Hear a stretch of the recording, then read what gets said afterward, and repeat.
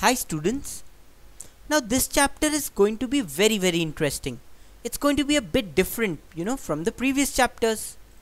In this chapter we are going to learn about how soaps and detergents clean clothes.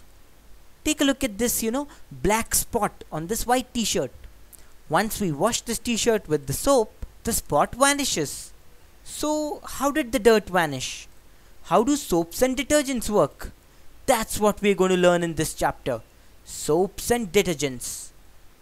Let's proceed. Now before we learn about the action of soap and detergent, we have to first learn about the structure of soap. What does soap actually consist of? Well, soap in general consists of the sodium and potassium salts of long chain carboxylic acids. What this means is that different soaps are basically the sodium salts of carboxylic acids or the potassium salts of carboxylic acids. Take a look at this structure of soap here. As you can see, there's a long carbon-carbon chain here.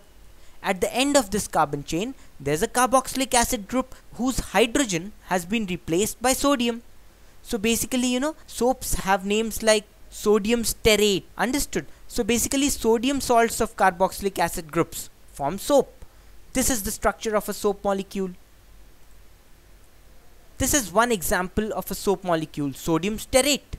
The chemical formula of sodium stearate is C17H35COONA. What this means is, that the carboxylic acid, which has 17 carbons, when you replace the hydrogen of that carboxylic acid with a sodium ion, you get soap, sodium stearate. Similarly, there are many other compounds, which can also be part of soap. But the crux is that there should always be a sodium salt of a carboxylic acid. One interesting property of soaps is that soaps are basic in nature. Understood? They are basic, because soap is what? Soap is the salt of a carboxylic acid. We know that carboxylic acids are weak acids and sodium salts of weak acids are basic in nature, isn't it? After all, salts which are formed by a strong base and a weak acid are basic in nature. That's why soap is basic in nature. So the soap that we use will actually turn red litmus blue. That is fascinating, but that is true. So this was the structure of soap. But how does soap actually act, and how does it clean the clothes? Well, every soap particle, every soap molecule consists of two ends. One end is called the hydrophilic end and the other end is called the hydrophobic end. The hydrophilic end is the sodium containing end, the end which contains the sodium ion, the end which has the COONA. A hydrophilic end and a hydrophobic end. The hydrophilic end is the end that contains the sodium ion. The hydrophobic end is the other end of this carboxylic acid, the end which has carbon and hydrogen. Now the important property of the hydrophilic end is that it attracts water. Understood? So whenever there's water, this end will want to come in contact with water. The hydrophobic end, on the other hand, repels water. So it will want to go away from the water. The sodium end of the sodium salt of the carboxylic acid here attracts water, while the hydrophobic end repels water. And this property of one end being hydrophilic, attracting water, and one end repelling water, this is what, gives soap its special cleaning property. Another interesting fact is that the hydrophobic end, the end of the soap molecule which repels water, actually gets attached to oil and grease. So one end of the soap gets attached to oil and grease and one end gets attached to water. Now this was the property of the soap molecule. Let's actually see how a soap molecule removes dirt. When we add soap to water, what happens is that all the soap molecules form a circular aggregate like this. Now these black dots here are basically sodium ends of the soap molecule. The red chains here are carboxylic acid chains.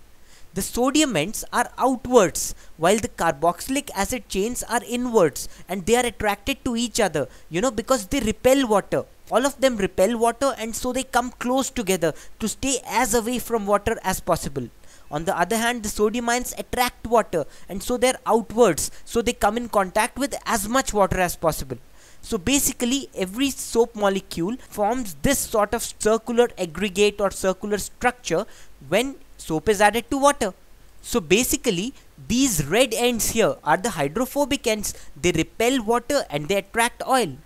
These black ends here, which have the sodium ion, are hydrophilic ends. They attract water, and that's why they are trying to get exposed to as much water as possible.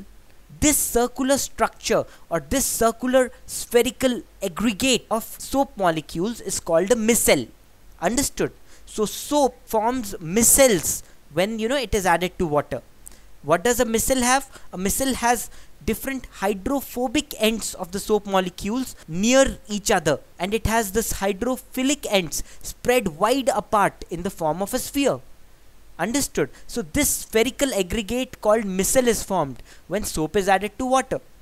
Now how does this spherical aggregate help in removing dirt? When there is a dirt particle, the micelle actually surrounds the dirt particle like this. So all of these red carbon chains with the hydrophobic ends get attracted towards the dirt. The sodium ends or the hydrophilic ends stay away from the dirt. They don't get attracted to oil or grease. They get attracted to the water, so they are in contact with the water. Thus the micelle basically traps the dirt particle like this. Understood? So this is the first step in the action of soap on dirt particles. Now what happens is these micelles trap the dirt particles, and when the water flows off, the dirt particles trapped by the micelles keep flowing off. You see, generally dirt particles are insoluble in water, but what happens is these micelles, these spherical aggregates, they trap the dirt particles and they make them soluble in water. So the dirt particles which are initially insoluble, they get dispersed in water and they get removed by water because of the formation of micelles. Understood? So this is how soap acts and removes the dirt particles. I'll repeat it for you. First, soap molecules form a micelle or a spherical aggregate around the dirt particles. They form that because the hydrophobic ends or oil attracting ends of the soap molecules, they touch and surround the dirt particle. The hydrophilic ends point away from the dirt particles. So basically a spherical aggregate is formed.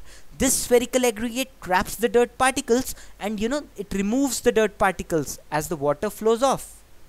This is how the soap acts on clothes and cleans them. Understood? So this is something very important that you must remember. Here's in fact an experiment that you can easily perform at home that tells you, about the formation of micelles and the action of soap. So what soap basically does is it makes oil and grease dissolve in water by forming spherical micelles, which trap the oil drops and which then get dispersed in water. So if you take two mixtures of oil and water, initially you will see that the oil is floating above the water because oil and water don't mix. Now if you add some soap in one of the test tubes, you will see that the oil and water will mix and they will form a solution. Understood? At least they'll form a dispersed kind of solution. So basically soap helps oil dissolve in water or grease dissolve in water, and then when the water is washed off, the dirt also gets washed off. That is how soap works. There you go. A milky oil and water emulsion is formed when soap is added to the oil-water mixture. Let's solve a problem related to the action of soap. Take a look at the figure below. Well, this figure clearly depicts what we had just studied. It depicts the action of soap on a dirt particle. What is being depicted in the figure? What is the large, unevenly shaped, grey substance in the middle, and what are the thin strips sticking to it? What is the property of the sodium ion end of the chains sticking to the grey substance? What is the sphere formed by the chains in the picture that are surrounding the grey substance called? Well, this question has many parts, but all these parts are easy. Let's solve each part one by one. Here's the picture. The first part says, what is being depicted? Clearly, the removal of dirt particles by soap is being depicted in this picture. You can see that different soap molecules have surrounded the dirt particle and they are trying to remove the dirt particle. What is the large, unevenly shaped grey substance in the middle, and what are the thin strips sticking to it? Clearly, the grey substance in the middle is the dirt particle. The thin strips sticking to it are the hydrophobic ends of the soap molecules. What is the property of the sodium ion end of the chains sticking to the grey substance? Well, the property of the sodium ion end of the chains is that these ends are hydrophilic. They attract water. That's the property of the sodium ion end of the soap molecules. What is the sphere formed by the chains in the picture that are surrounding the grey substance called? Well, the sphere that the soap molecules form is definitely called a micelle. There is no doubt about it, isn't it? So that's the final answer. This question had many parts, but each part was asking us, only a simple question about the action of soap on dirt particles. Let's now move on to the next concept. Soap and hard water.